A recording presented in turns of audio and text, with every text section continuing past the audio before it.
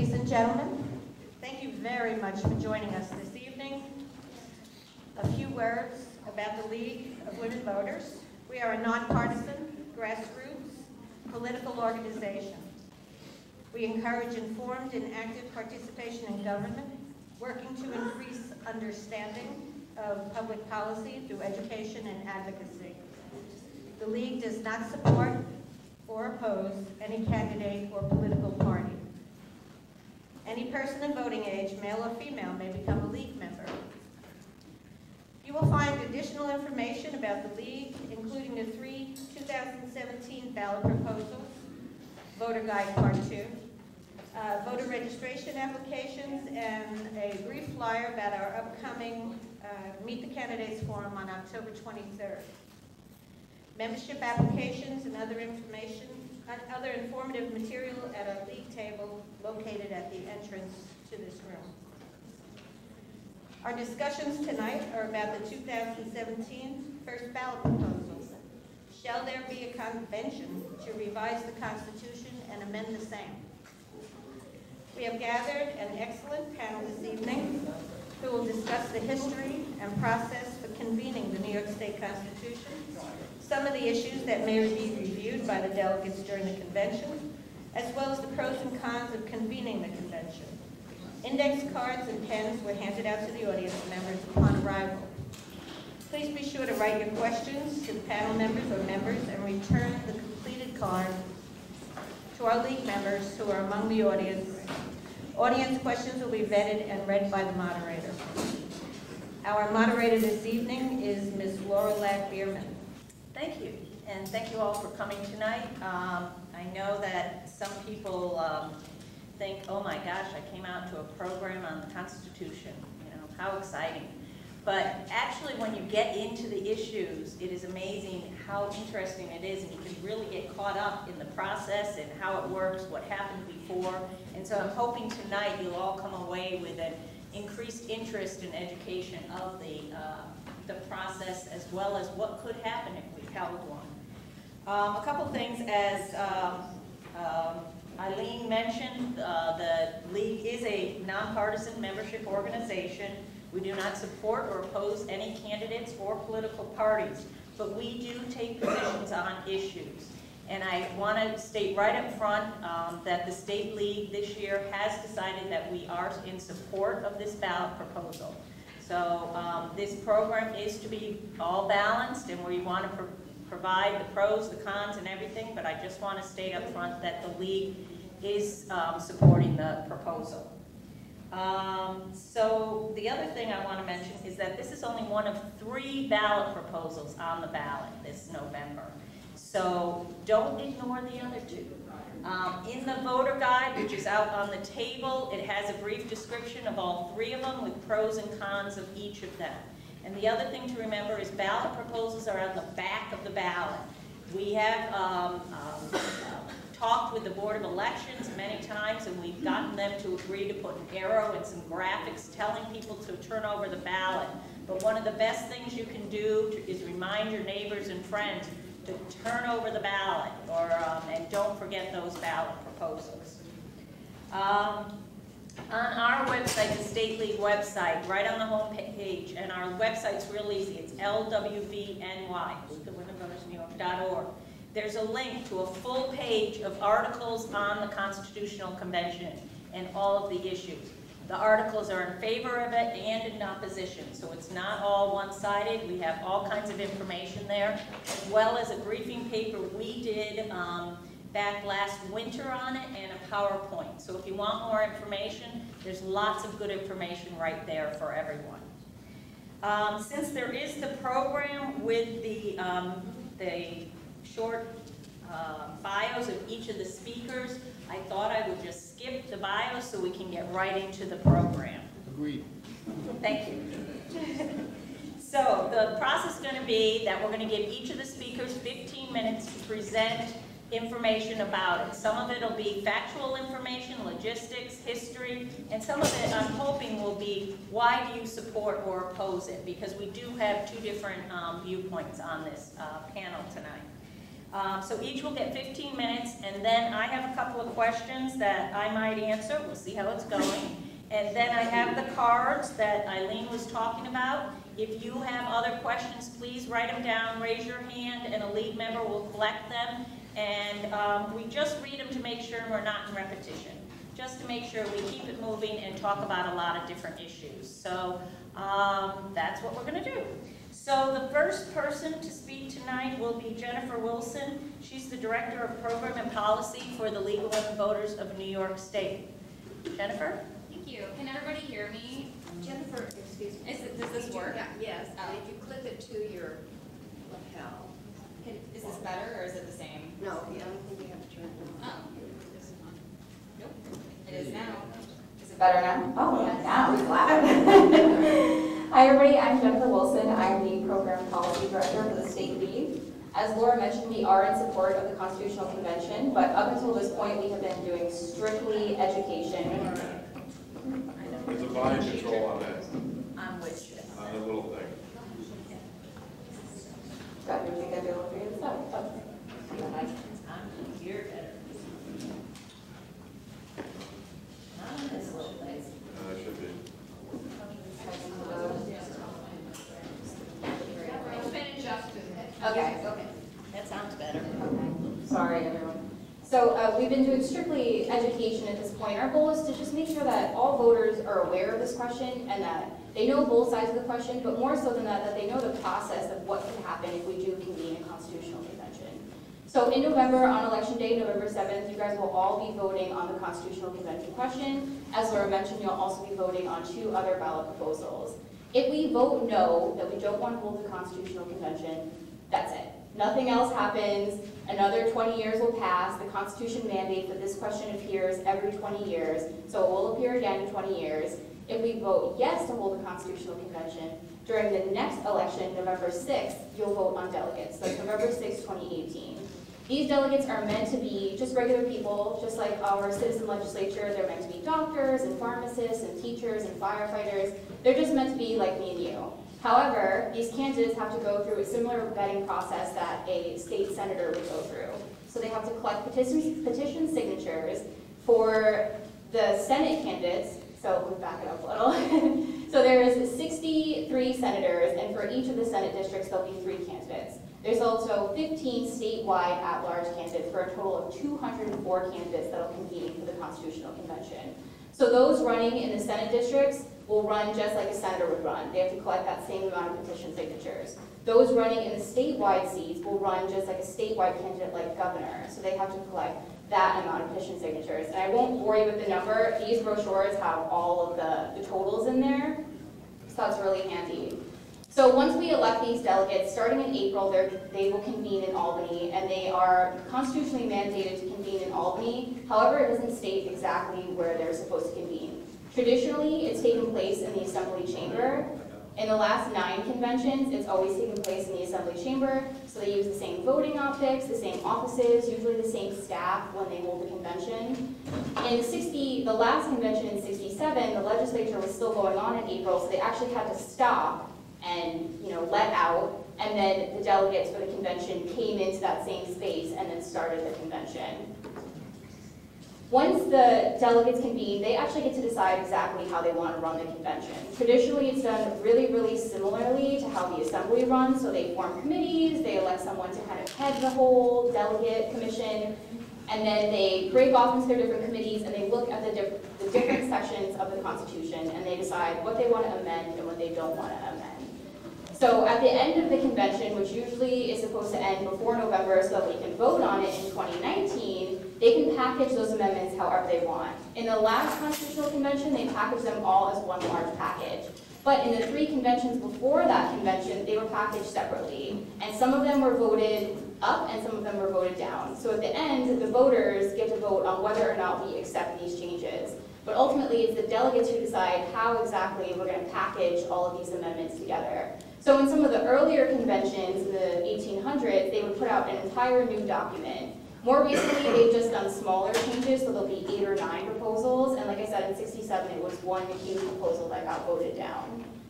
The thing that's frustrating about constitutional convention question is, usually there's a lot of people who vote either yes or no, but there's an even larger amount of people who don't vote on the question at all because they don't know to flip over the ballot, or they just don't vote because it's usually during a local election time like it is this year.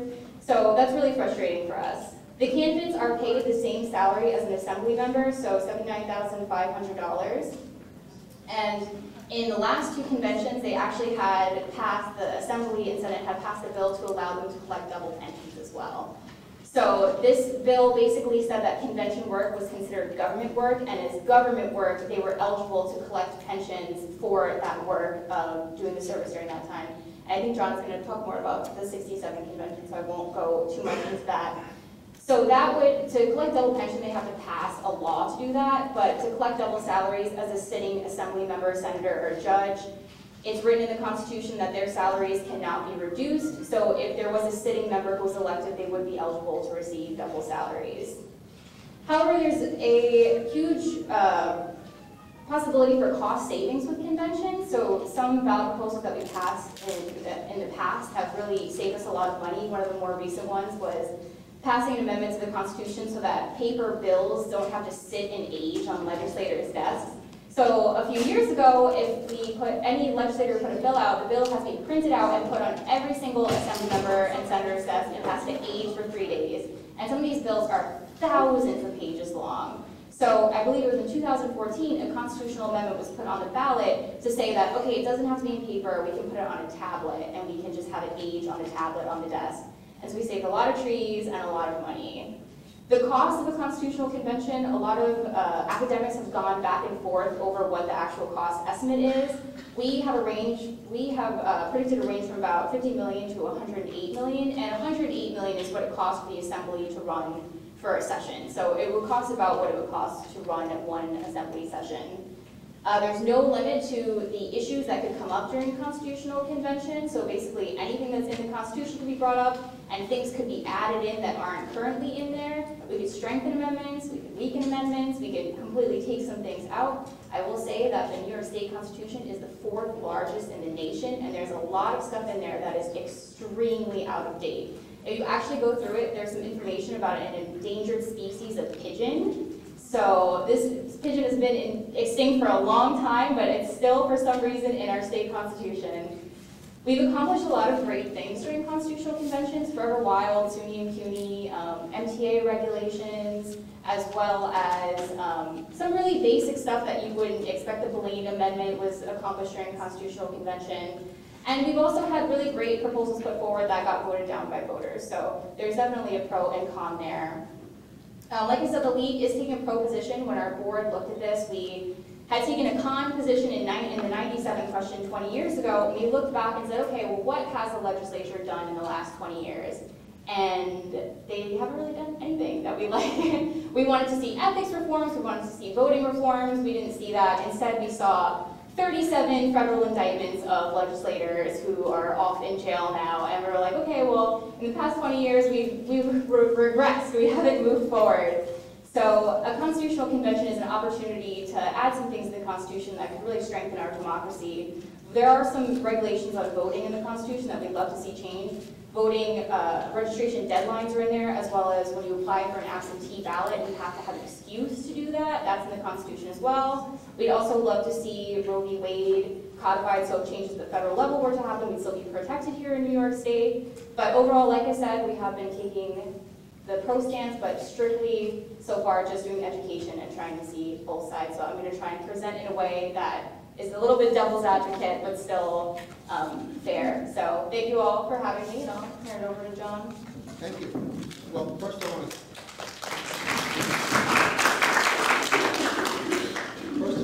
thank you for coming. This has always been a controversial issue, whether to have a constitutional convention.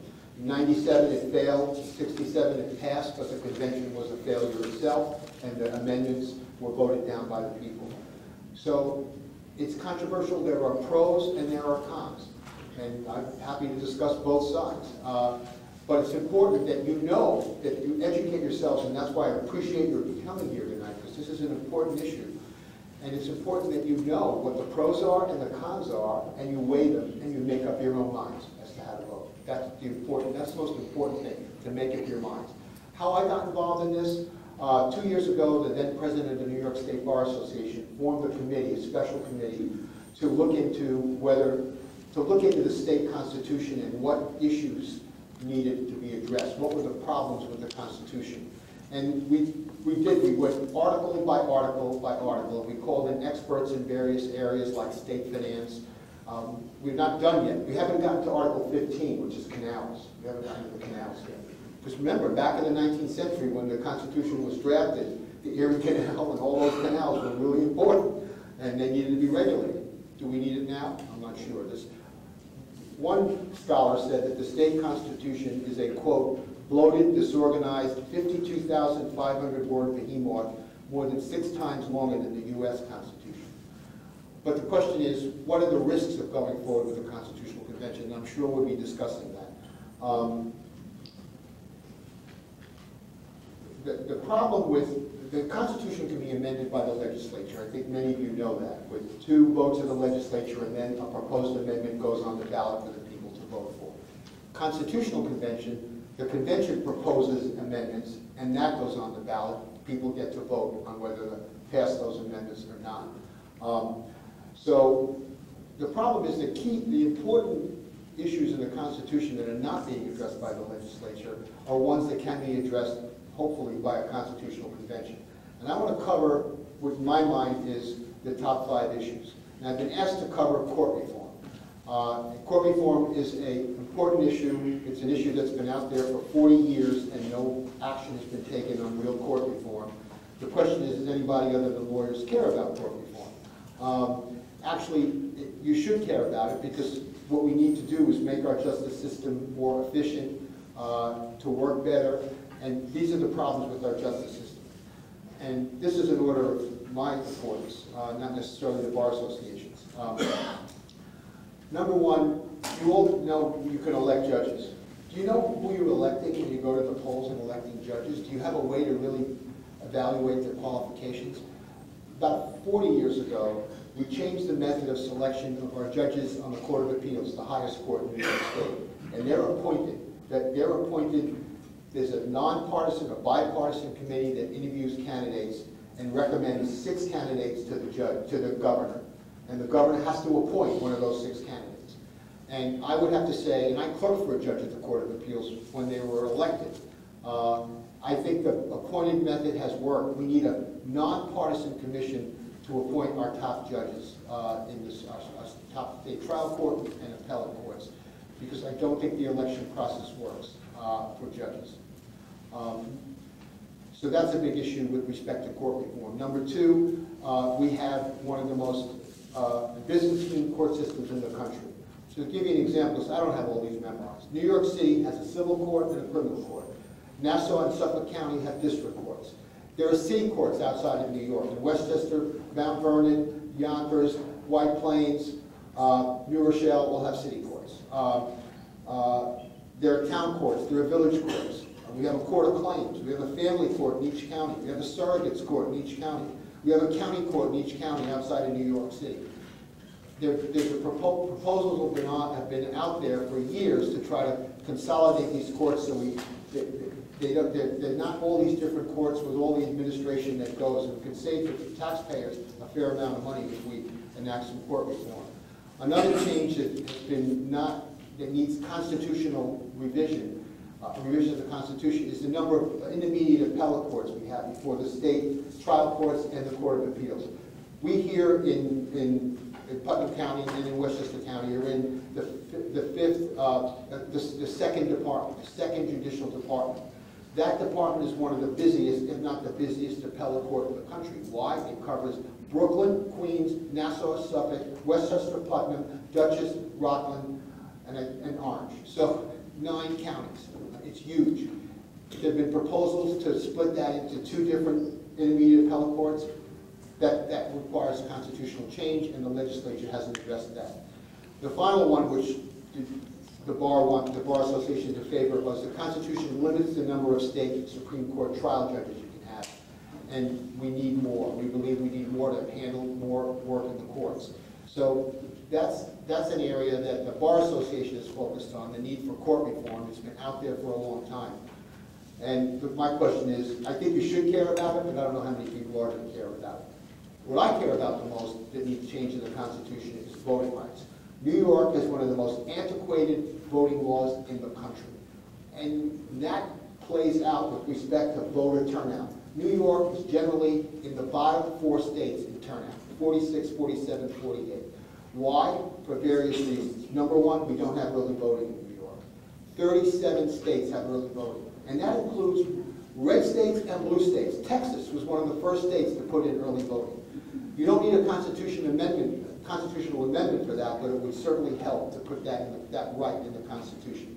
Registration. We now have, I think, 14 states have same-day registration, where if you show up with the right documentation, you have to prove you're entitled to vote, you can register and vote on the same day. That has increased voter turnout a great deal in many states. And now 14 states have it, and it's, again, if you look at the states, it's red states and blue states. California, Montana. We have this, as was mentioned, we have the issue of no-fault absentee. The only way you can get an absentee ballot is if you're sick or ill, or you've got to swear that you're going to be out of the county. Most states have no-fault absentee ballot. If you can't show up at the polls, you can vote by absentee ballot. Those are 3 areas: early voting, same-day registration, and absentee ballot that we need a constitutional change for. The third item that's important is ethics reform. In the last few years, I think we've had 29 state legislatures who have been convicted of crimes. And by the way, it's very bipartisan. You don't have to be Republican or Democrat. Both parties are equally there in the convictions. We need ethics reform in the Constitution because the legislature isn't doing it.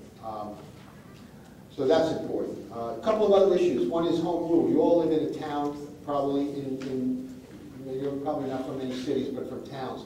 And in your county here, you live in the county of Putnam.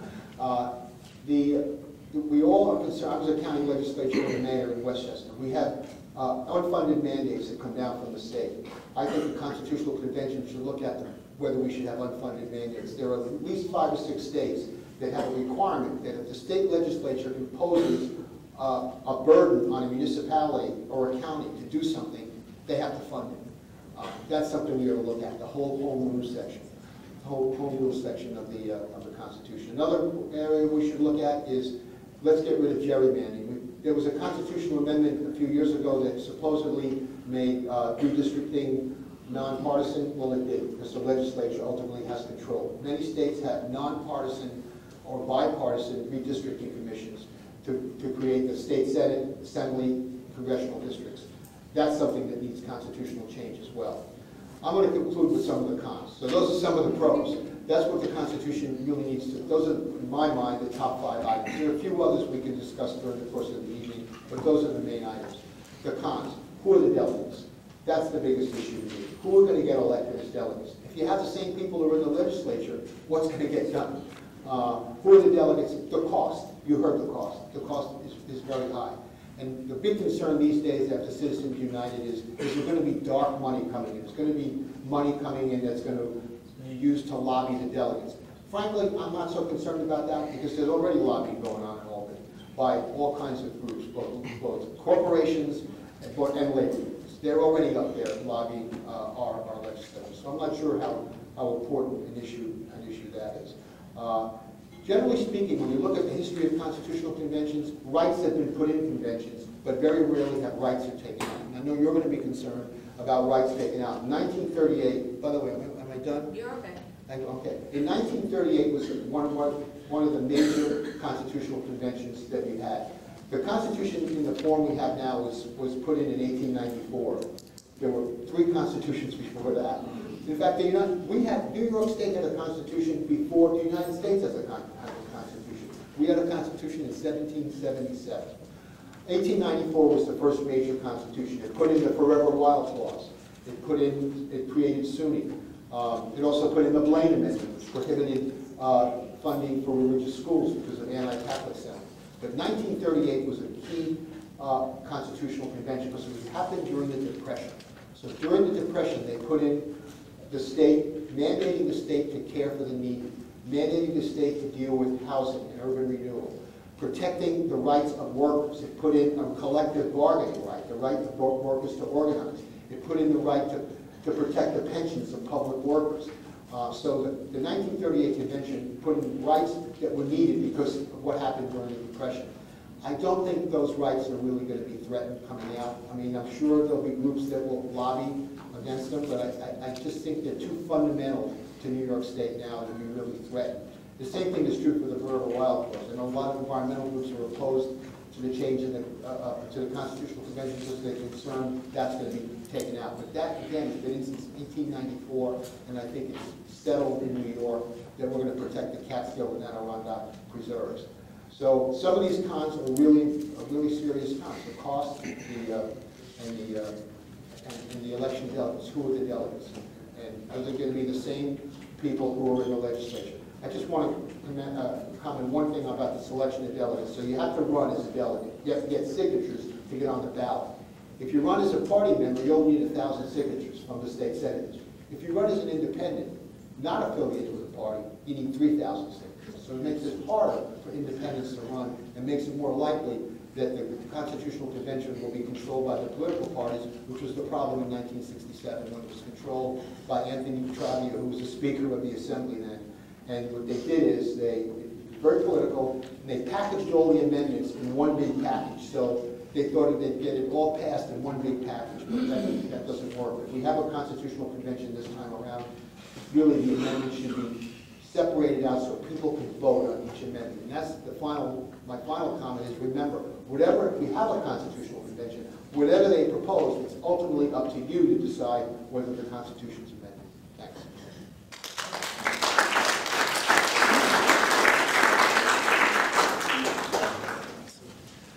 So I'm going to use my teacher voice here, and I'm going to stand because I've been driving a lot recently. But my name is Mike Rubiak. I'm the regional political organizer with NYS.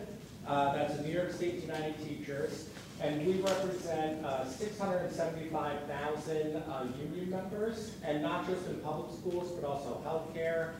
We also represent lifeguards down in Long Island and Rockland County. So we're a very large organization, and last year we have about 1,400 locals that make up all those members, and we have a representative assembly every single year where our members vote on different resolutions. And last year, our members from 1,400 locals voted to oppose the New York State Constitutional Convention.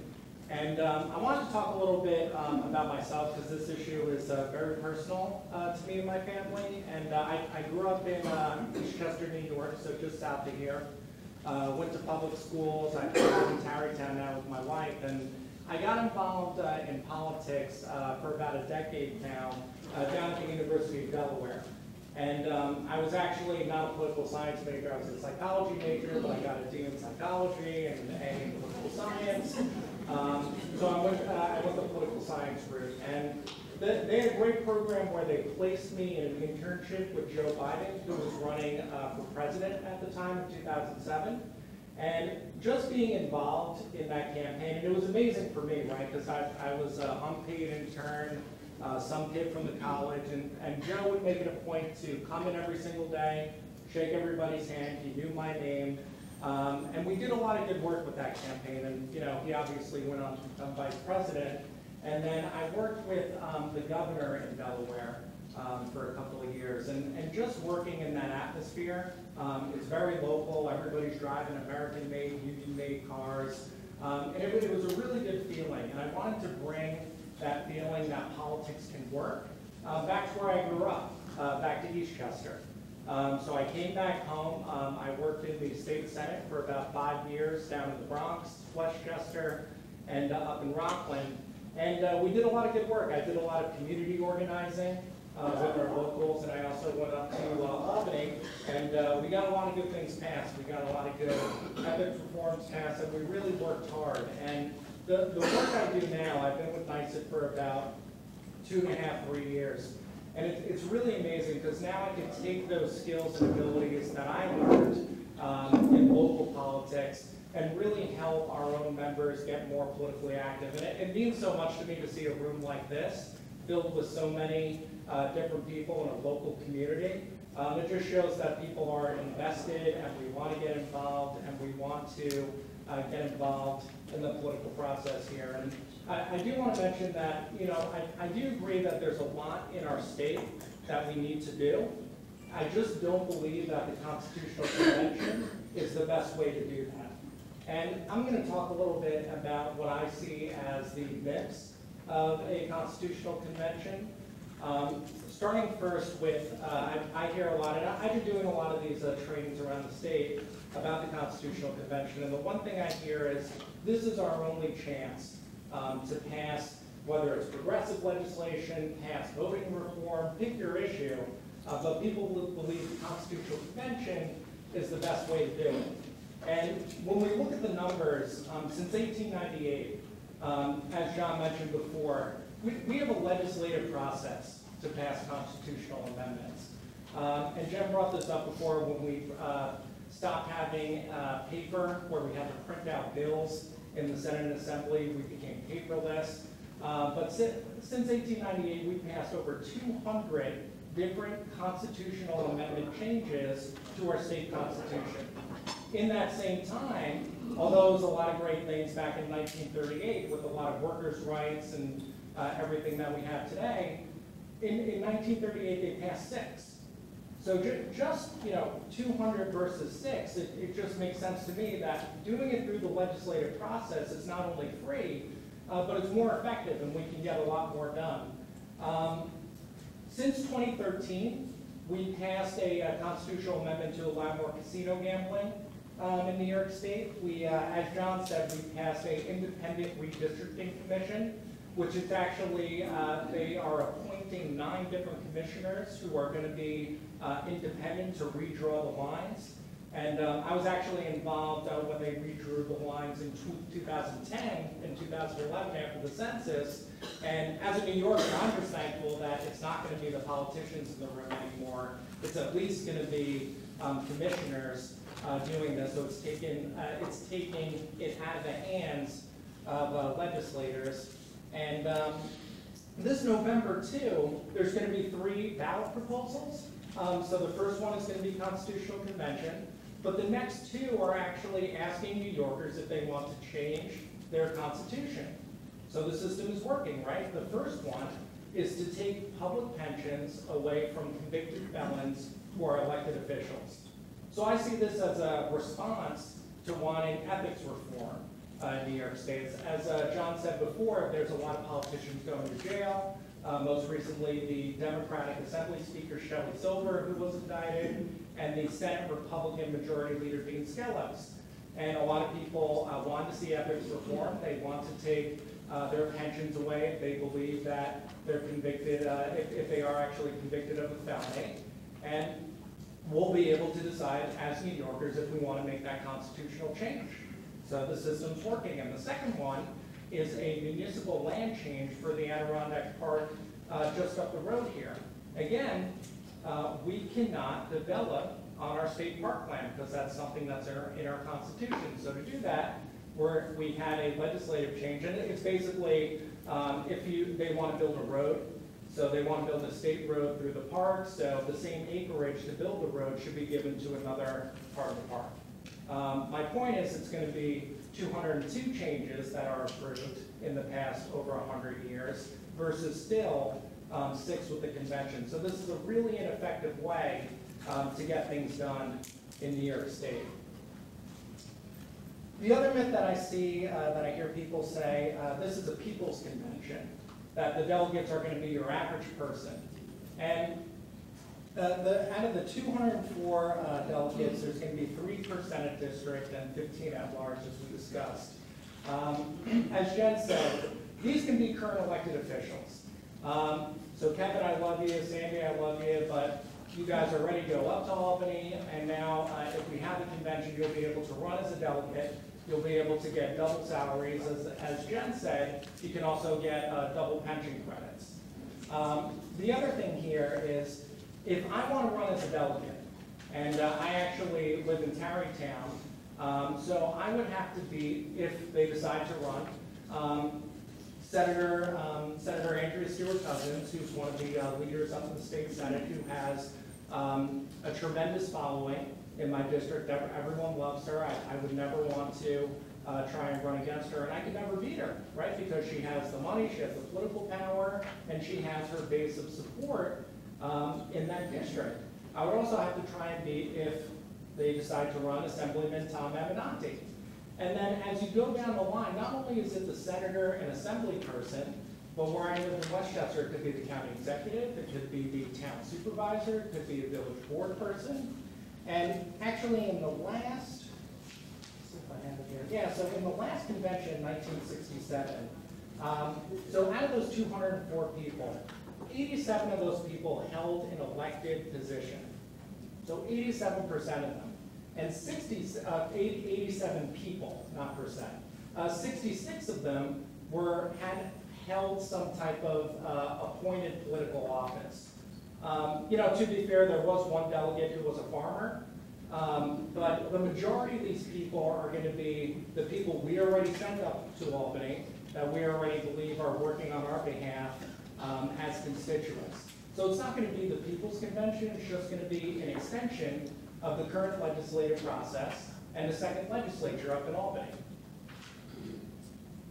The other thing I want to mention, if I do run, I'm going to have to figure out how to take time off, right? Because if I want to run a really good campaign, I'm going to have to knock on doors, I'm going to have to make phone calls, I'm going to have to raise money. And with the job I have now, I can't do that. And I have to put food on the table. I just got married. We have a mortgage, a nice little apartment in Tarrytown, and I need to be able to have a job to afford that. So I can't spend time running for delegate, trying to beat people that already have a political base and think that I have a chance when history tells us that the majority of these people are going to be our current elected officials. The other thing I want to mention about the 1967 convention, these delegates, they appoint leaders that run the convention. So it's presidents, it's vice presidents of the convention. In 1967, every single person who ran the convention, and these people, they make up the rules, they decide how businesses run, they decide if the bill goes to the floor or doesn't go to the floor. At that time, the people leading the convention was the current Assembly Speaker, the current Senate Majority Leader, the current Assembly Minority Leader, a former New York City Mayor, a former Chief Justice, and the former Assistant U.S. Attorney General. So you can imagine, again, it's not going to be me as a teacher, me as a fireman, me as a police officer. It's going to be our current political class that's already up in Albany. I do want to read something that the League of Women Voters actually did a really good analysis of the convention back in September 2016, so last year. And they said that the convention did operate in a very, talking about the 67 convention. So the convention did operate in a very similar manner to the legislature. It utilized similar floor rules, gave the president the power to appoint the leadership roles and delegate vacancies, and assembled on a similar time schedule to the legislature. So I really don't see how this is any different from our current state senate and assembly right now that we have up in Albany. The other myth I hear is the delegates would never roll back, as John just said, they'll never roll back the progressive and workers' rights that we have in our state constitution now. As I said before, I've worked for the last decade in politics, and I never thought that Donald Trump would be elected as president. And now, for me, whether you like Donald Trump or not, we have a Secretary of Education who's running national education policy that does not believe in public education. And she wants to privatize our public schools. And I know that I went to Eastchester Public School, and that gave me the opportunity to be here today, and I'm sure a lot of people here went to public school. So these issues have dramatic effects, and we don't live in a bubble here in New York State. We have to fight every single day against these issues and against the privatization movement. One thing that we consistently fight against here in New York State is using public money for private education. So that's charter schools, private schools, and religious and parochial schools. So, as John said before, we have a constitutional language in our Constitution now that prohibits that from happening. In 1967, when they had the convention, a piece that they had that New Yorkers voted on, thankfully they voted it down, was to change that language, which would have allowed that pot of millions and millions of dollars that we put aside to give every single child a free and equitable public education could have been taken if that amendment passed and the constitutional language were changed. So this not only happened back then, but I can tell you, and I see a lot of teachers in the room, every single year up in Albany, we fight what's called a school voucher tax credit, which would basically do the same exact thing that that constitutional change would have done in 1967. And I gotta tell you, since I've been with NYS, every single legislative session, we are fighting tooth and nail up in Albany to stop that bill from happening. And we win every single year because we have legislators that understand what that means. But if we change that in the Constitution, we wouldn't be able to fight anymore. We would have to go through the legislative change or fight for another constitutional convention in another 20 years. The other myth here. So the other thing I hear a lot about, and this is why this is personal for me. My father, he worked in the Bronx. He worked in public schools in the Bronx. And he spent his career making sure that our state lived up to its mandate of providing a free and equitable public education. Due to his work, he receives a modest pension, right? Because he dedicated his career, he could have done a lot of things. But he chose to make a certain amount of money, which was, not a lot. We didn't have a Mercedes or a Benz in the driveway. We were able to put food on the table. But right now, they still live in Eastchester. They live on a fixed income. And if the language was changed, right now in our Constitution it says that we cannot change or diminish public pensions at all. Change or diminish. So if that language was changed at all, my father's pension could be changed or diminished. And we just got a 2-bedroom in Tarrytown, so that 2nd bedroom that was the nursery or the music room or the library is going to be my father's bedroom and my mother's bedroom, because they will not be able to afford to live in Westchester County anymore because they're retired. So this is a very serious issue for me, and I hear that we're in New York in a liberal bubble, the Northeast would never do that. To give you a couple of examples, in 2001, Maine suspended cost of living adjustments for retirees receiving public pensions. So since 2001, they have received a cost of living adjustment. I'm sure a lot of them got a second job. In 2005, Alaska destroyed and just got rid of public pensions entirely for all people who worked in public schools, and they created a 401k system. So if the market is doing good, you can have a good retirement. If it's not, it's up to you. The last thing in Rhode Island, they place all new hires and employees with less than 20 years of service and a greatly reduced benefit. All public employees, cops, fire, teachers, everyone. And Rhode Island actually sued the state and said we have a clause in our United States Constitution called the Contracts Clause. And they tried to win that case by saying we have a contract, we made a deal, you can't go back on the deal. And that case right now is in Rhode Island Supreme Court, and they lost that case. So they're trying to appeal it now, but I don't want to do that in New York State. I don't think we should. I don't think we have to. It would be an affront to everyone who does public service here, all of our cops, all of our firefighters, my father, all of our teachers. It just doesn't make any sense to me. And Michael, can you finish up in 2 minutes? So the last thing I'll mention, so the last 2 things I'll mention, including the $79,500 for the delegates can also hire staff. And the convention itself needs to hire staff in order to run their day-to-day business. It's called central staff. So they help, if they open the door, they help with bill drafting.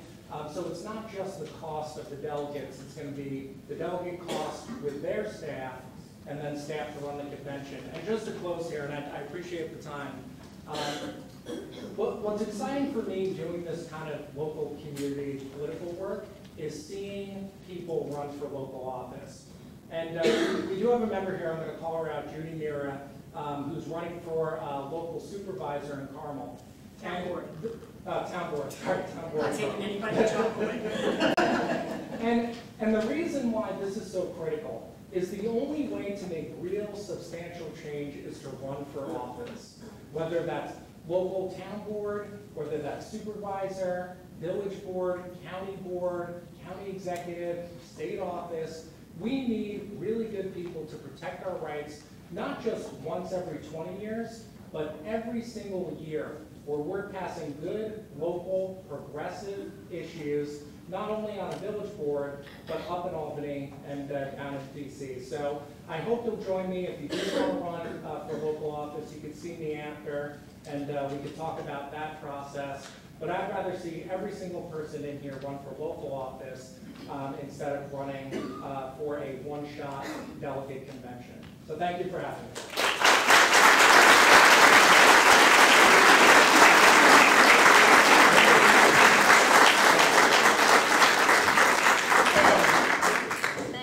Thank you to all our speakers. I have a bunch of different questions here, and I'm going to try and kind of mix it up so we keep talking about different things at different times. So just bear with me a bit. And I'm also going to switch who goes first answering the questions to try and make it a little interesting too. So the first question, John, why don't you take? And I'm hoping all three of you will answer this, even though it is in the positive, Michael. If the proposal passes in November, many of the procedures and the process for delegate selection, how delegates run, because one of the biggest issues seems to be who will be the delegates at the convention. So how do we get there? So if this passes in November, we still have time in the spring of 2018 during the legislative session to make changes, because most of the process and the procedures for running as a delegate are in the election law. They're not in the Constitution. So what I want to ask each of you is what changes, if any, and just the top couple, would you like to see made to the delegate selection process next spring if the proposal were to pass in November? John, you want to start? Yeah, I think I would lower the number of petitions necessary for an independent to run. Can you guys hear him okay? No. Okay, you need to speak up, John, or I use the think we mic. should lower the number of petitions necessary for an independent to run. I think we should, the legislature, they might not be able to eliminate the double dipping. I think that's in the Constitution, the two salaries. And there's also, one of the sets of delegates are elected statewide. I don't think we covered that. So there's 3 per senatorial district. That's, if I'm counting right, 189.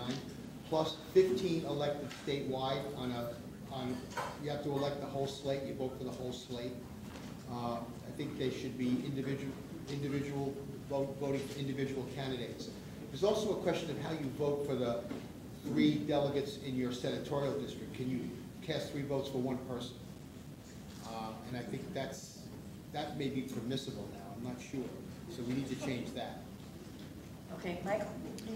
The one thing I would love to see changed is to take campaign money and take big amounts of money out of the political process. Last year, I was involved in a congressional race, again, just north of here, where Zephyr Teachout ran against John Faso. And in that race, everyone was very excited about Zephyr Teachout. She was a very good candidate. The numbers worked for her. There were more Democrats than Republicans. It looked good. And the Koch brothers actually came in with tens of millions of dollars, thanks to Citizen United. They ran negative ads consistently. And at the end of the campaign, she lost by 15 points. And like Laura said, the same campaign finance laws and election laws can be used and will be used in the delegate process. So I would love to see that change before then, but I don't see a way for that to be changed. I wish we could take the money out of it too, you're right, but I don't think it can be done. Yep. Jennifer? Yeah, public financing would be great. Unfortunately, we just don't have the time to make it happen. I'm definitely here what John says as far as petition signatures. The signature qualification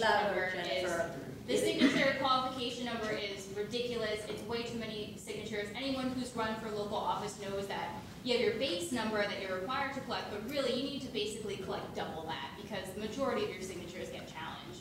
One thing I do just want to say quickly about delegate selection is it's not necessarily a bad thing to have legislators be delegates. We have some really great legislators that try and do some really great stuff that just doesn't move because the rest of the legislature is unwilling. And having that institutional knowledge from the judge perspective as well is really helpful. Yes, we want farmers. Yes, there was a clergyman during the 67 convention. There was also 6 union officials. There was 5 teachers. So yes, we want to have those people there, but we do need some people who have kind of an understanding of how to work something like this. The leadership in 67 was heavily dominated by the leadership in the Senate and Assembly. I don't think there were that many legislators actually in the convention. I think the number was less than 30. I was going to say, Jennifer, you have it in the Yeah, I do. At the time sitting, there was 24 judges and there was 13 sitting state legislators. Right. That's still a significant number out of 86 delegates. Okay, let's try a different tack. And we'll start with you, Michael. Sure. Why do you think the 1967 convention got voted down at the polls? And this is something that really scares me. So like John said, the delegates decide how it looks on the ballot when they finally vote on the propositions to change the amendment. So back in 67, it was all one thing. So you voted yes for everything or no for everything. What I'm scared about is what happened in 67, where you put something on there like we want clean air for everybody, clean water, we want ethics reform, and then we want to reform our public school system and take that money and put it into a private charter system, which I don't believe in. So if all those things are on one question and you vote yes for everything, what keeps me up at night is everything's going to pass. So we get clean water, clean air, ethics reform, and then the public school system gets destroyed. And that's a possibility, again, in a convention process. Jennifer? I love talking about 67, but I also hate it. 67 was kind of a freak in terms of conventions. It wasn't the 20-year mark. The Supreme Court mandated us to re-look at our reappropriation process in our Constitution. So we, as a people, we did not have a choice on 67. We had to have a convention because the Supreme Court said, New York, you gotta take care of this. What was the original question again? I just get so fired up about 67. Why did it fail? So then we call these delegates in, and they are horrible to talk to. They don't want to talk to the press. They don't want to talk to the public. They have committees convened. They hold 4 public hearings, but the press cannot come to these public hearings. The way 67 went down was not like any convention we have ever seen before, and I cannot imagine that happening again. But ultimately, what it was is what Michael said, that they were just packaged together, and Trav, the other president, thought, oh, the Catholic people, the religious people are going to come out in droves to vote in favor of this, and he was totally wrong. The exact opposite happened, and everybody else came out in droves to vote it down. John? I agree with Michael and Jen. They both hit the nail on the head. One problem was they put all the amendments in one big package. And I think generally I'd be less concerned about people voting for something that they liked if there's something they didn't like. I think if they don't like it, they're going to vote against the whole package. And that's what happened in 1967. I think the thought was that by putting the repeal of the Blaine Amendment, that's the provision that prevents aid to private schools. It was put in 1894 to prevent aid to Catholic parochial schools because of anti-Catholic sentiment. But it's more than that now. It's the charter schools involved. Yep. So they thought that they would get a big Catholic and Orthodox Jewish vote to come out and vote for all these amendments because they were repealing the Blaine Amendment. Well, it didn't work. And I don't think it would work if you did it again. And then Jen's point is really important. One of the problems with the 67 convention is it wasn't transparent. They didn't let the press in. They didn't tell people what they were doing. They didn't have open meetings. I think the open meetings law would probably prevent that now. Mm-hmm. So those were 2 big problems, and they were right as to what caused the 67 convention to fail. Thank you. Okay, Michael, I think you're first on this one. How can we guarantee that things like pensions or the Forever Wild Preserve won't be taken away? Times have changed since these things were put in. Like I said before, concerning specifically the public pensions, We do live in a bubble in New York State where we treat our workers right. We believe in having public pensions for people who work in public service. But I got to tell you, and I've been around the country working on campaigns as well, there's a lot of states that are right-to-work states where a lot of the protections we have here do not exist. And I only mentioned a couple of the largest egregious cases of where public pensions were changed or diminished. This is happening all around the country, and the leaders of our national government do not like public employees. Donald Trump has said, I don't believe in unions. He doesn't want to see unionized work. He doesn't want to see people getting anything from the government, from the public. And I'm sorry, what was your second question? No, it's just And the pension forever wild. Yeah, and forever wild, there is no guarantee. And even though we got that through a convention process, we could also lose that through a convention process. Jennifer? Yeah, in previous conventions, the pension issue, it's never come up to take away the pensions, but I mean, you know, does that make anybody really feel better or sleep better at night? Probably not. Yeah, definitely not. But yeah, previous conventions, it hasn't come up, and the Forever Wild, I will say that, you know, it's a major concern, but I think that there's so much more to gain with looking at Forever Wild to make it easier to do simple things like test the water and make sure we're drinking clean water, and so that we can put a road in or just do road work. They can't even do road work in the Adirondack Park without having to amend the Constitution, and that's crazy. That's not safe for the public. John? There are no guarantees. Yeah. Everything could be on the table. I think you got to look at the likelihood given New York State and who we are. Okay, this question, it's not my favorite question, but we'll ask it, but we might change it a little bit. The question as it's written is, who are we starting with? I think it's Jennifer? Is it? Yeah, I think so. What is the most untruthful statement the other side has made about CONCON? So instead of doing that, why don't we say what is the weakest argument, or what do you think, you know, what do you counter as some of the opposite side's argument for your position of holding the CONCON? Somebody else want to start so I can think about it? The weakest argument for opposing it? Yes. The weakest In your argument for case, opposing you're it. supporting it, so what do you think is the weakest argument for opposing it? That some of these rights that have been ingrained in the Constitution for a long time are really being threatened, are really going to be threatened. Right. Repeat that, please, louder. The weakest argument against the convention, okay, the argument against the convention is some of these rights that have been in the Constitution will be taken out. I think that's a weak argument because I think it's highly unlikely that some of these rights that have been in the Constitution for so long and so ingrained in New York would be threatened. I don't think New York is the same as Maine or Alaska or some of these other states. Michael? But that's my question. So one, and I'll just personalize it for just a second, but you know, what I always like to say, and again going back to my father working in the Bronx, you know, he again spent his career protecting the rights of students that's in our state constitution. So what I always say to people is why risk all of those rights for your one issue? Sorry, Jennifer? I don't have a pension, but I will say that both of my parents are retired police officers who were at Ground Zero at 9/11, and they love to call me and you know, be like, Jen, I can't believe you're working for an organization that's in favor of this. They're going to take our pensions. We work so hard. We put in all this work. And I honestly, I don't really have a counter. All I can really say is that it hasn't come up in the past, and there have been so many great things that have been accomplished through constitutional conventions. And I went to SUNY, and I got to save a lot of money going to school, and now I get to do this and work in favor of voting rights. But I don't think I have a great counter. I think you just, you know, you got to do what you think is right.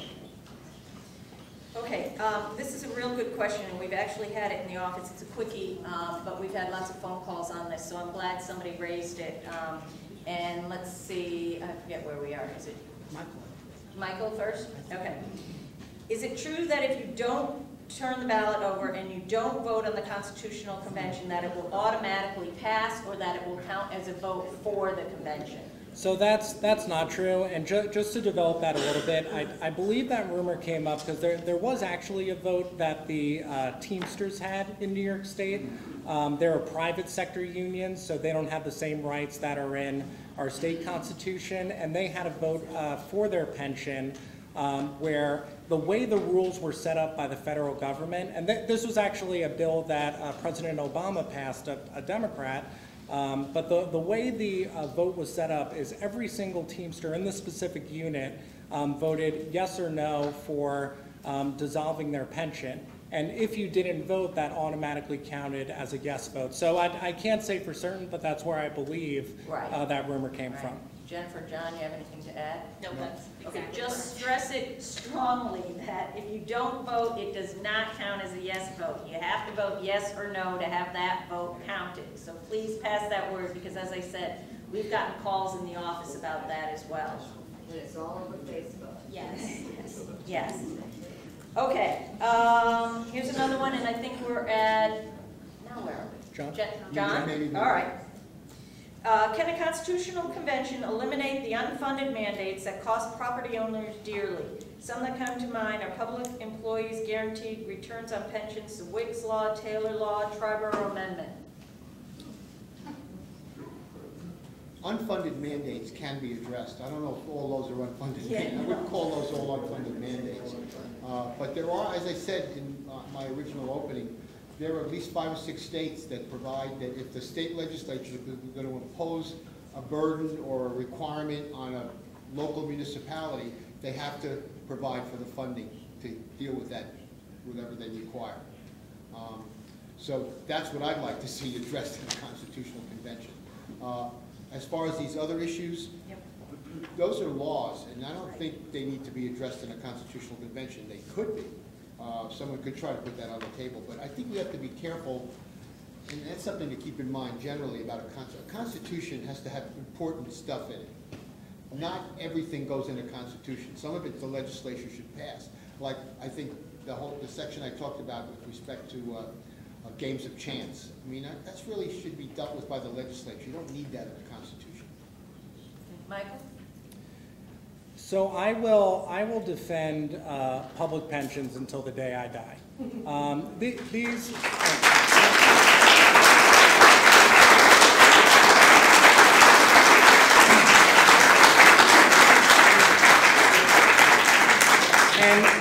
And to be clear, these public pensions are going to cops, they're going to firefighters, they're going to teachers who spend their careers educating our children, and they are providing a fixed income life in retirement so that my parents don't live with me and her parents don't live with her after serving the public. But the one thing I do want to mention, I just do want to thank, and we do have someone from the Comptroller's office here. Comptroller Tom DiNapoli does a phenomenal job of making sure our public pension is fully funded in New York State, and we have one of the best public systems statewide.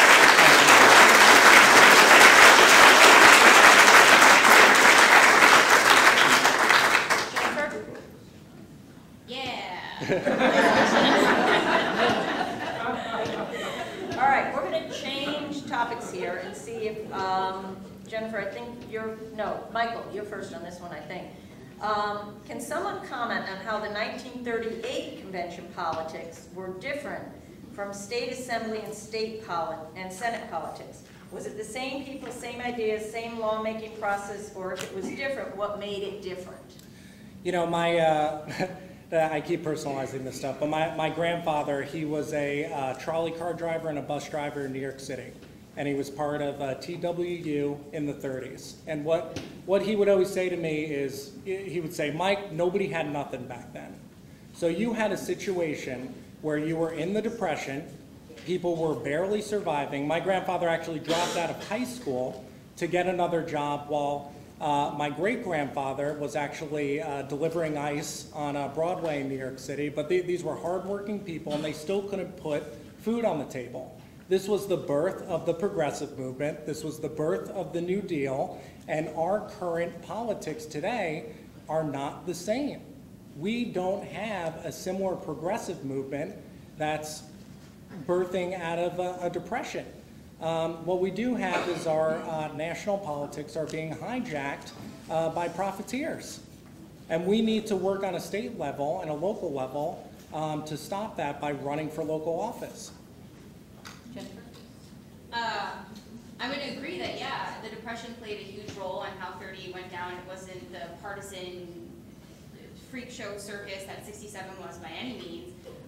But I'm going to disagree that we don't have that progressive movement now. I think in light of what's going on nationally, I think we do have a really big boom of progressive attitudes in New York State. And I know I saw that this year when I was at the Assembly, out there doing legislative work. I saw groups I had never seen before coming out or lobbying for issues they had never taken up before, and some of the same groups we had seen before that were lobbying for new issues that they had never done before. So, yes. If I can just quickly, so we had a special election for Assembly out in Long Island recently, back in March, where there was an open vacant seat, and one of our members who was a teacher out there never ran for office before. She ran.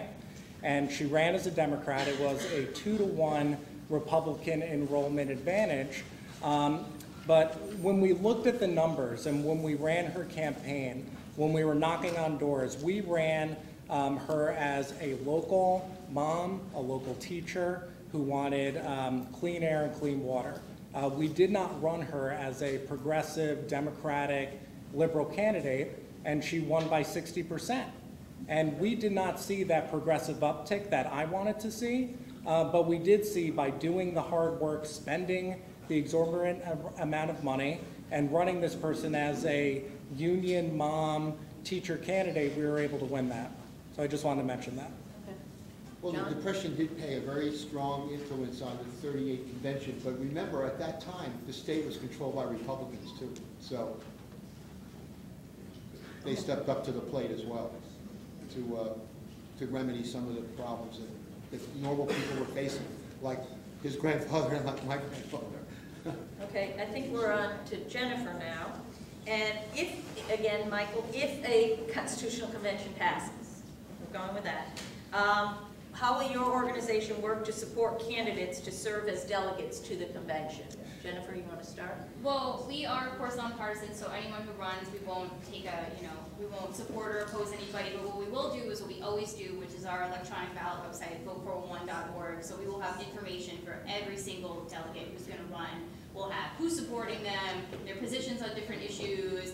Be totally nonpartisan. They'll put all the information in themselves, but we will hound them down to make sure that they do it. Will they hold true to what they put on our ballot website? I don't know. I hope so. Okay, John, Bar Association? Yeah, I just want to follow up on something about the 38 convention quickly, because I just had some numbers here. 70% of the delegates were lawyers, so don't knock us lawyers. And interesting, the vote to have the convention was taken in 1936, in the deep part of the Depression. So 38, the convention actually came out with its proposals and they were voted on, but the vote to have the convention was in 1936. Now to the current question. What was the current question? How would the Bar Association, I assume that's who you'd like to say you're representing, would support or help candidates if the proposal passed, candidates to run as delegates? I think we would look for reform in the way the delegates are elected and try to get the legislature and lobby the legislature to make some of the changes we discussed. Let me say that our committee, which voted in favor, it was a very close vote. I mean, we didn't jump in right and say, we want a constitutional convention. It was very close, and it was very close at the State Bar Association level too. So I think what we would like to see is a wide group of people running to be delegates. And they do need some qualifications. They need to have shown some interest in government and how government works. Okay, Michael? So I just have to mention that it's strange to me that the League of Women Voters would push a constitutional convention and then not get involved when we actually flick the switch and we're going to need help all around the state electing these delegates. Like I said earlier, NYS as a statewide organization, we do this all the time, and we work to find delegates, we train delegates, we teach them how to run for office, we help to get them on the ballot, we provide funds, we also help fundraise in other ways, and we walk these candidates through the campaign. And next year is going to be a what we call an on year, where every single senator and assembly person is going to be up for re-election. So usually for me and our members, this is a very busy time where we're going through the endorsement process, we're bringing people in, we're deciding who we're going to endorse, and then we're working on the ground with many of you here to get them elected, to knock on doors, to make sure the mailings go out on time, to do the robocalls, to make sure people know this is the candidate, these are the values they believe in, and we want to elect these people. And it's, we have 675,000 members throughout the state that give voluntary donations for political action, for whatever NYS decides to do as a group organization. We only have a certain amount of money that usually gets depleted during these on years. Because we need people like Sandy Galiff, we need people like Kevin Byrne up in Albany representing our rights. So you can imagine that that pot of money is going to be subdivided not only with Sandy and Kevin, but also with 3 people in each Senate district throughout the state, not to mention the 15 at-large that we're going to have to figure out how to run. And one other thing I'll mention, these state Senate races, just state Senate, can cost, and I don't want to blow it out of proportion, but I've seen them cost anywhere from $1 million to $5 million per race. So you can imagine we have 3 races going on in each Senate district if we have this, plus whatever else is happening in the state Senate and also state assembly. So this is an immense cost, this is an immense project, and I'm one person. We have a lot of members here. We only have 600,000 members. This is going to be an immense project to elect people who are going to represent our rights and represent what we believe New York should be. Okay, John, it's good that you're the first one on this question. If a majority of the legislature is attorneys, why hasn't court reform been done? First of all, I don't know if the majority of the legislators are attorneys. I don't know if that's true. I think there are people that don't want to see the court system change because they like it the way it is. Part of that is with the inertia of change, being people are threatened by change. Michael, do you have anything to add to that? I think that in terms of court reform and looking at it as criminal justice reform, there's definitely a lot of movement towards criminal justice reform, and I think that work needs to be done in the community to pressure our local elected officials. It's not going to get done through a convention or in the legislature now. We need these groups organizing every day and fighting for their communities and their neighbors. Jennifer? Some of those changes can only be made by the state legislature. It's state law, so you can't really do it. Well, they're pressuring their state representatives. Jennifer, you have anything to add? Yeah, I just think kind of funny. So in '67, there was 24 judges, and one of the pillars of holding the Constitutional Convention was to have court reform. So at first, they put out all the proposals, we're going to make it so it's easier, we're going to have less courts, we're going to have less judges, and then the judges realized they're going to be taking the jobs away from their friends, and then the end proposal was actually to have more judges and more courts. So it's just like a funny little thing. Okay, this question is getting a little wonky, so just bear with me a bit. I just want to give you a little preface, and then Michael, you're going to go first on this one. And I want to read from our New York State Constitution for a minute. First of all, this is how long the Constitution is. You should all look at it. We have a copy, the election part, Article 2. No, Article 19. Thank you. Oh. Roman numerals throw me all the time. There is a copy of this on that page on the State League website that I told you about that you can go to with all information on the Constitutional Convention. There is a copy of the Constitution, so if you all want to go look at it, it's there. Is it up to date? Well, I hope so. Yes, I believe so. Okay, so this is in the Article 19 amendments to the Constitution, and this is if we have a constitutional convention. It said, this is where it says we have to have this question on the ballot every 20 years. And then it says, in the case of the majority of the electors voting thereon shall decide in favor of a convention for such purpose. In other words, it passes in November. The electors of every Senate district of the state, as then organized, shall elect 3 delegates at the next ensuing general election. And the electors of the state voting at the same election shall elect 15 delegates at large. Okay, you all with me? This is what we talked about. 3 delegates per Senate district and 15 at large. And then it says the delegates so elected, blah, blah, blah. It doesn't say how they are elected. Okay? Now we get to the question. Okay. It doesn't have to do necessarily with delegate selection, but rather how those 3 delegates in each Senate district are elected. So I'm going to read the question, and then if you all, no, you guys will understand it, but if anyone else has questions, we can do it. Okay. A primary issue has been concerns over potential Voting Rights Act violations. Because every Senate district, you get 3 votes. I mean, 3 delegates, remember?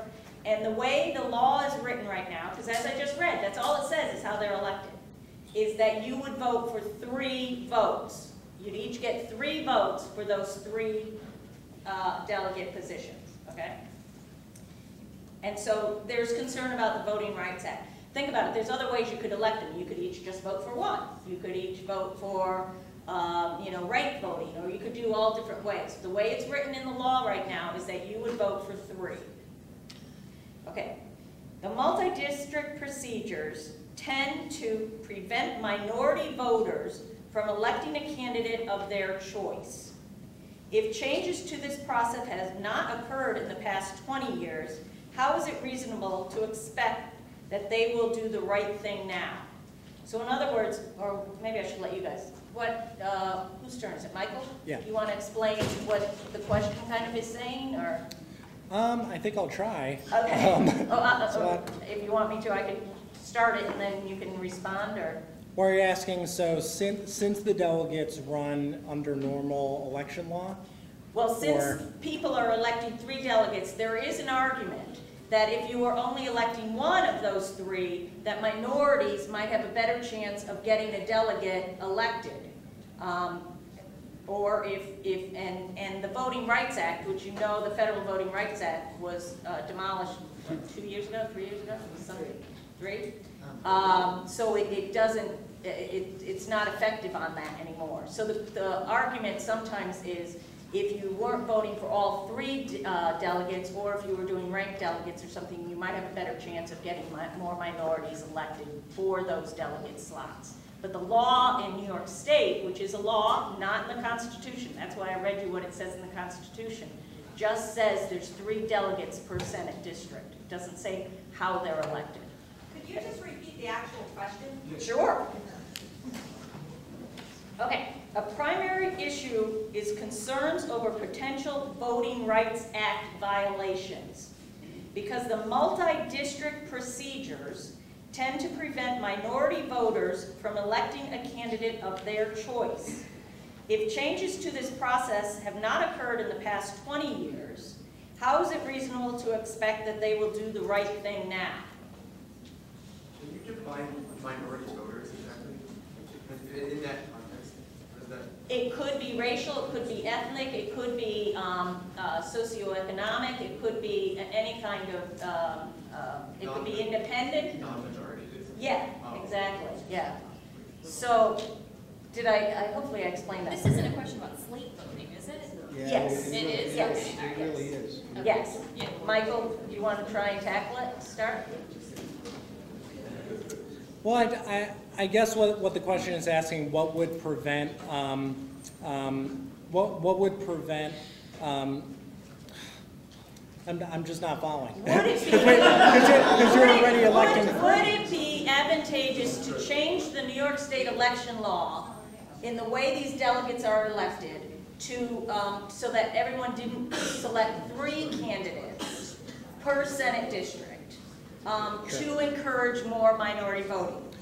Does that kind of ask? Maybe you need to explain to the audience what the slate is. Well, the slate is the 15 votes. This is for the Senate districts. Okay.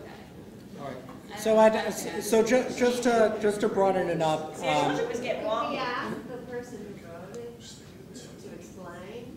it's- So the Bar Association and the League of Women Voters, 20 years ago, opposed the convention in part because of this. That was one of the issues. Right, that's in part, Yep, one of the yep, reasons. yep. So if that hasn't changed in the past 20 years, how can we expect them to correct it before, in the event we have a Right. convention, how are we then expect them to correct it? Okay.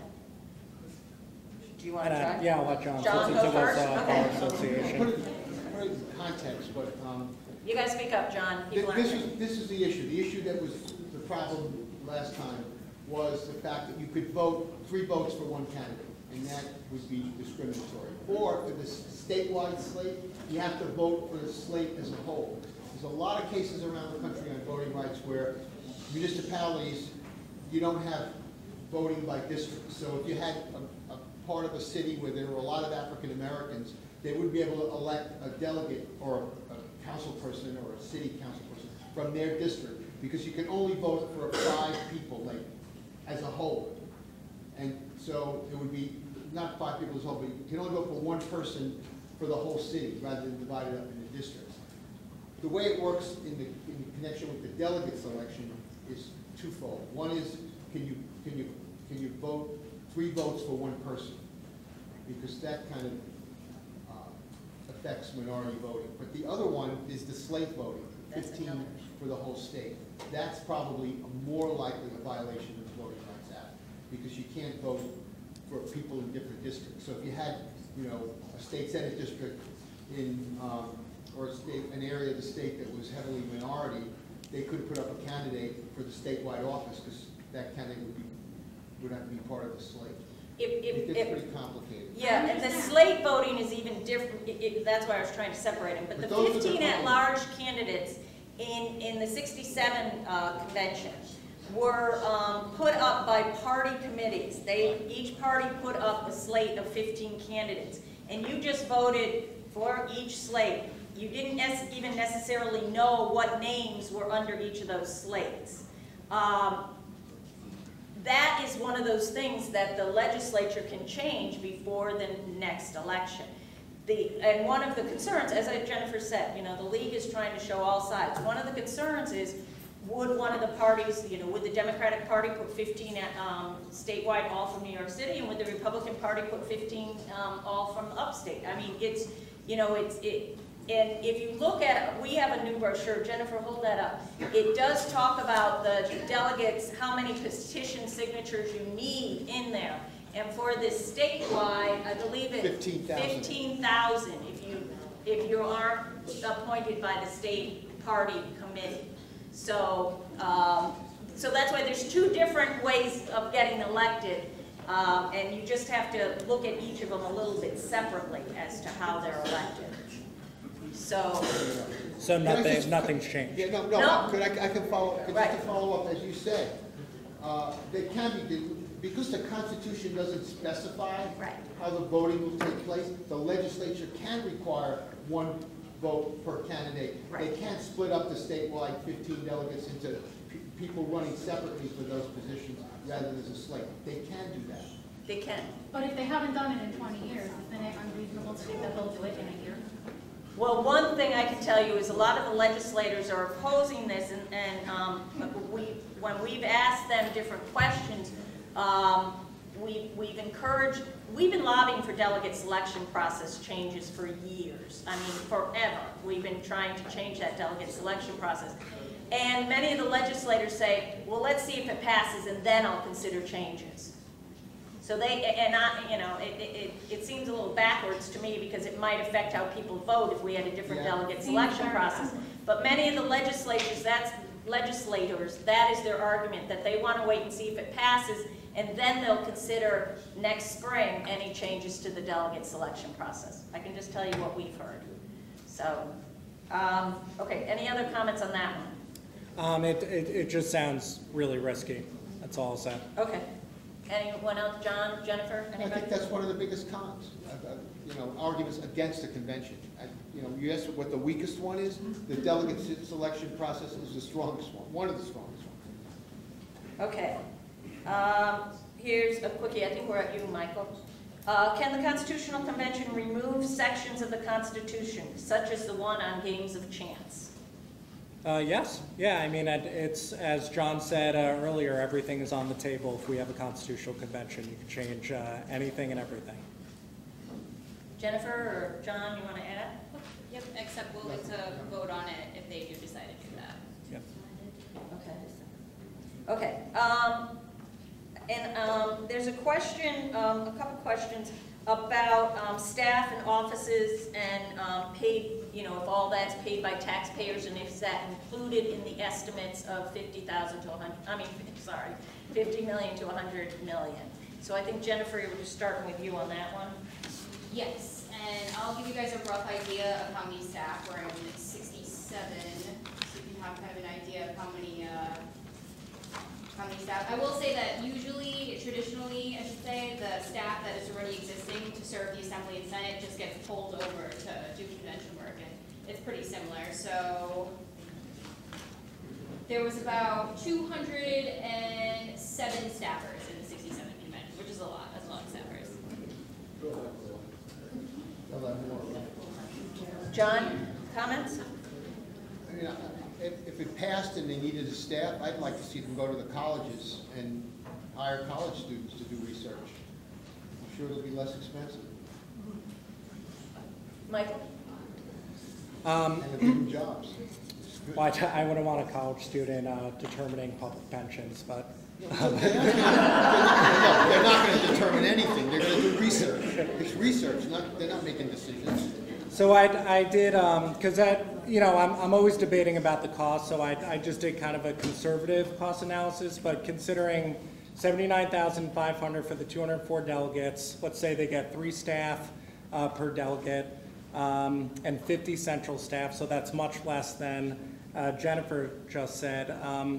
Just doing simple math, that's about $65 million in salary alone, and then you have to add in the pension benefits that everybody will get after that.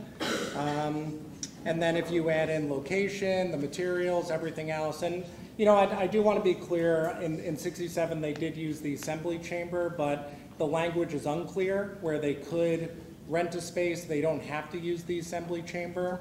And the language in the Constitution now says that the delegates can decide how many staff they need. And that's pretty much it. So they determine how to figure out the staff. So, I mean, it's at least $100 million with the staff, with the location, with everything else, in my estimation. That's about how much I'm saying, 105. Just one thing about the pensions is if they want to get that double pension dip, they have to pass a law ahead of the convention. That's not in the Constitution. They would have to go ahead and do that ahead of the convention. John? I'll just read what the Article 19 says. Article 19 says the convention shall have the power to appoint such officers, employees, and assistants as it may deem necessary, and fix their compensation, and to provide for the printing of its documents, journal proceedings, and other expenses of said convention. The convention shall determine the rules of its own proceedings, choose its own officers, and be the judge of the election, returns, and qualifications of its members. Pretty broad.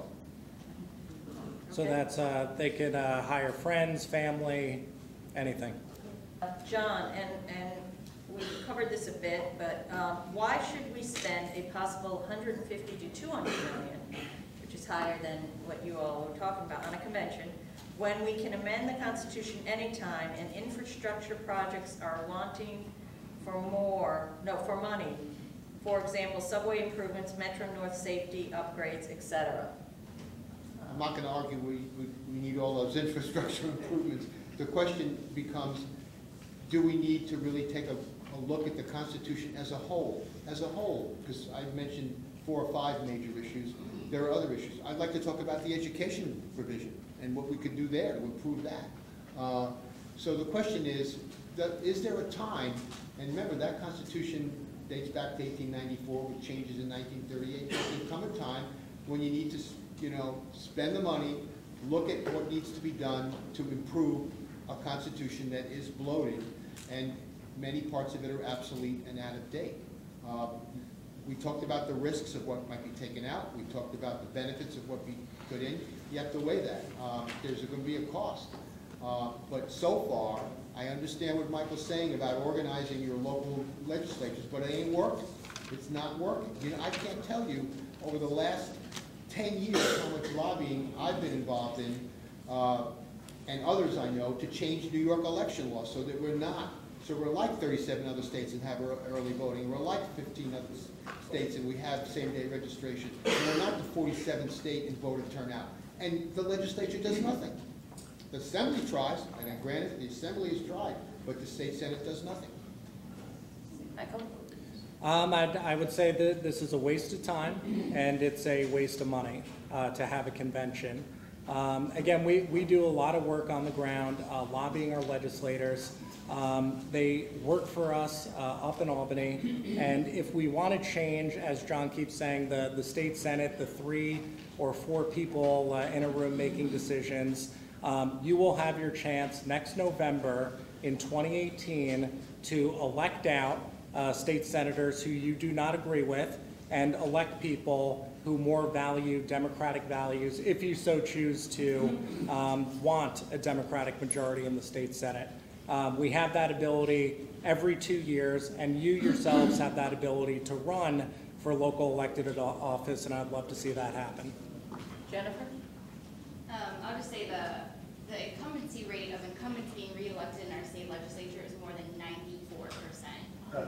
And I also just want to say that the second ballot proposal you guys will be voting on, it took the federal indictments of the 2 leaders of the Senate and Assembly to get that proposal on the ballot to take away pensions of those convicted of federal offenses, elected officials convicted of federal offenses. We fought for like 30 years to try and pass that, and it took the indictments of these 2 leaders to get them to finally be like, okay, I guess we have to put this on the ballot. So it's not easy to get constitutional amendments on the ballot. It is really, really hard. Okay, a very different type of question. Michael, I think it's to you first. In regards to public pensions, is it fair to guarantee, say, 8% when a stock market crash and recession is only returning 4% to everyone's retirement plans?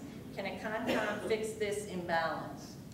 Again, I see this as a attack on workers, and I think inherently the question doesn't really make sense to me. We made a commitment to people who protect and serve us and, teach our children every single day. You can choose tomorrow, and anybody who's a cop or a firefighter, a teacher, they could choose tomorrow to go work in the public sector, get their own private retirement security, and do that if they so choose to. They decide on their own when they start their careers to be capped at a certain salary limit for their entire career because of the guarantees that we have in our state constitution where people can live a fixed income retirement security. We are not talking here about people buying beach houses and boats and Mercedes-Benz. We are talking about a fixed income, medium quality of life in retirement where people aren't in the Great Depression anymore, where people are starving in their retirement after serving their communities for 20, 30, 40 years.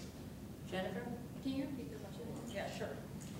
In regards to public pensions, is it fair to guarantee, say, 8% when a stock market crash and recession is only returning 4% to everyone's retirement plans? Can a con-con fix this imbalance? The pension clause of the Constitution is really, really simple. So feasibly it could. There isn't anything in the Constitution currently that says anything about the percentages or anything like that. So, John? That can be done by state law. That doesn't have to be done in the Constitution guarantees the pensions. It doesn't necessarily guarantee the amount of the pensions. And as far as, Michael, I have to say something in response to, there are some abuses to the system. I mean, we've all know situations where in the final years of their service, people are getting huge amounts of overtime to bump up their pensions. And, you know, there are some abuses. There are some abuses.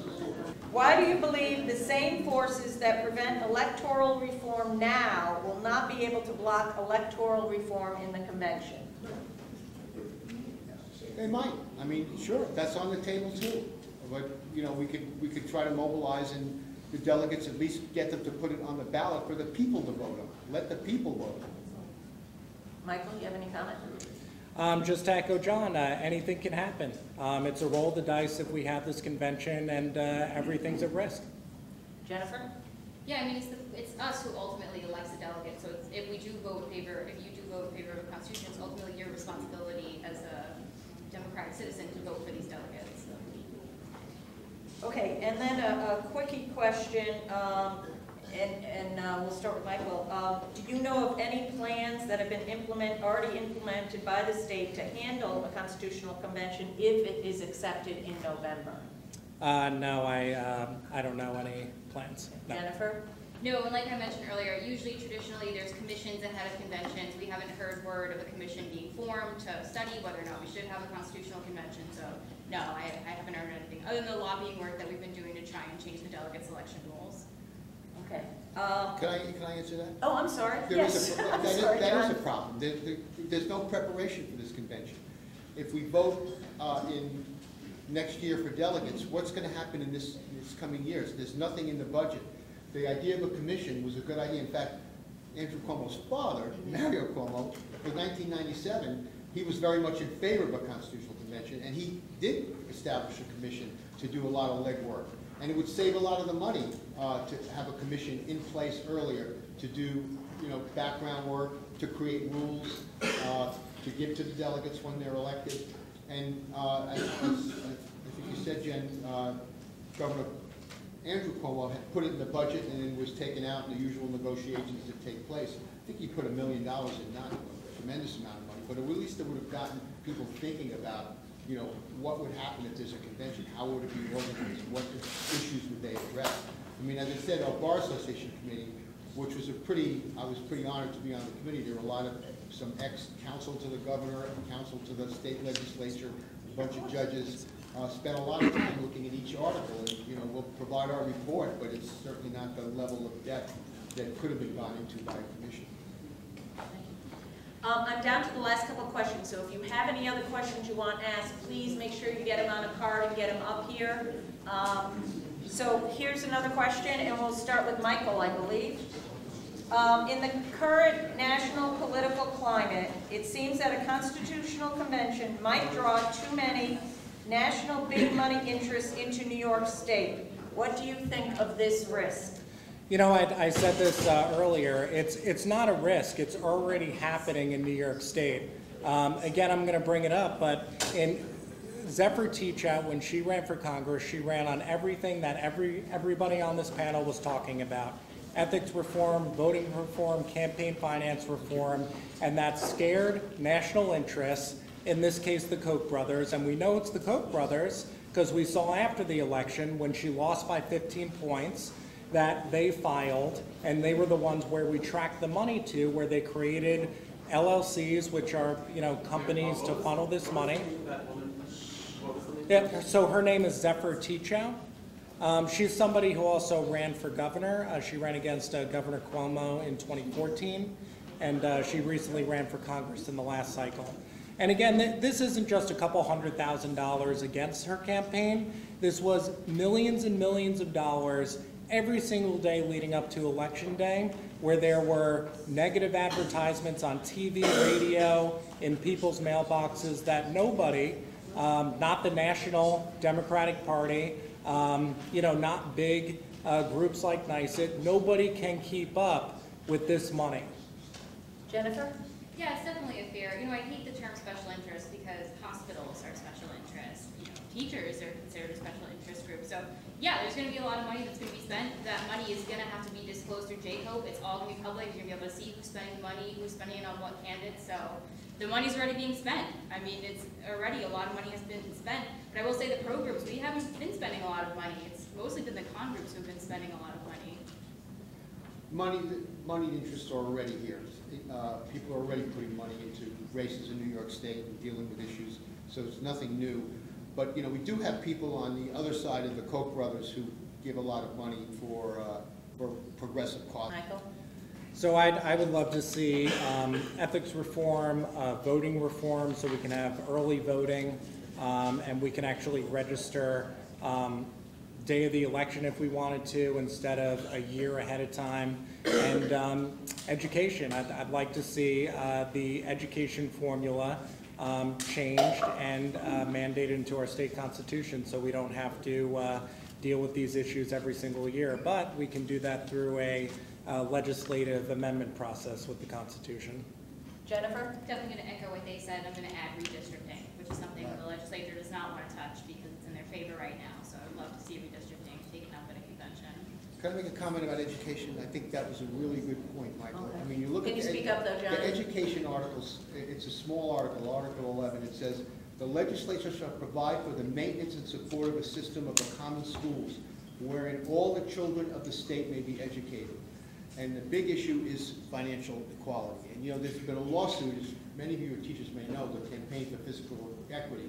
That lawsuit's been dragging on for years to make sure that education funding is fair throughout the state and students are treated fairly. I do think the Constitution should be amended to provide for some formula, fair formula for funding for education. And I think, I also think we should consider expanding it to include at least junior colleges, free education in junior colleges. Okay, I've gone through all the questions, so Community colleges. I just thought I'd give each of you just a couple of minutes to kind of summarize what you'd like people to have as a takeaway tonight, and let's do a reverse order. Michael, you want to start? Sure. And again, I'll stand up here, but I'll be very quick and succinct. But like I said before, why should we risk everything that's in our state constitution for your one issue? We've been working, again, very successfully with our local elected officials to work and lobby on our behalf up in Albany. I'm sure Sandy and Kevin can attest to that, and we will continue to do that work. But again, democracy takes people, and it takes involvement, and everybody staying involved, not just coming to this meeting today, but think about really running for local office. We have the luxury in New York State where there's so many different offices we can run for, whether it's village, town, county, our state offices. You can pick your lip. But I really want to see activism and people getting more involved locally instead of taking a sledgehammer to our state constitution, throwing everything out, and putting everything that not only I fight for on a daily basis, but a lot of people in this room fight for not only their careers, but their families have fought for generations. Thank you.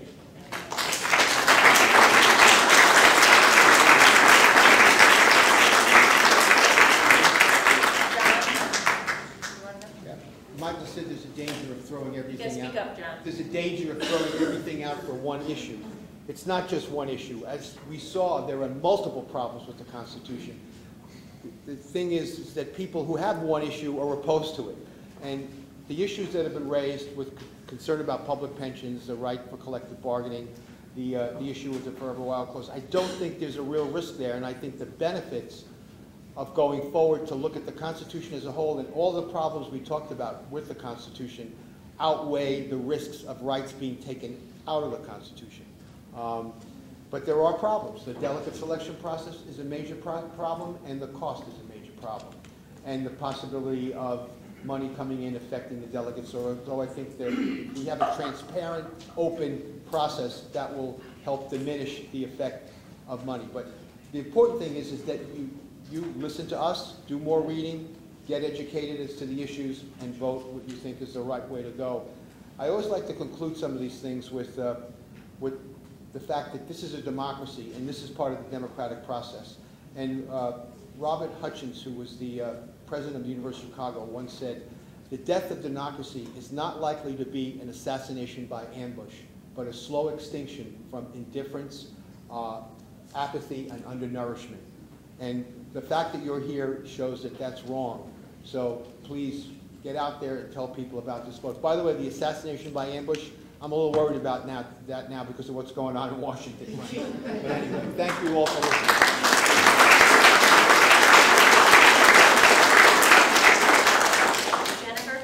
It's my sense that a lot of you guys came in here and you already had your opinion of how you were going to vote, and I just want to say I think it's awesome that you still came to this and still sat through this like 3 hours of kind of boring material, and I hope that you guys learned something that you didn't know before you came in, and I hope that you do share this with your friends and family and encourage them, especially people who are my age. We have no idea. We do not know what ballot proposals are. We do not know that there's a backside of the ballot. We've never heard of that before. So if you have kids my age or like around 18, please share this information with them. Please take the brochures. Please take everything and give it to them. Mail it to them if they're in college. Make sure that they get an absentee ballot. And at the end of the day, the league, we don't care how you vote. We just want you to vote. So I hope that you're all going to vote on it.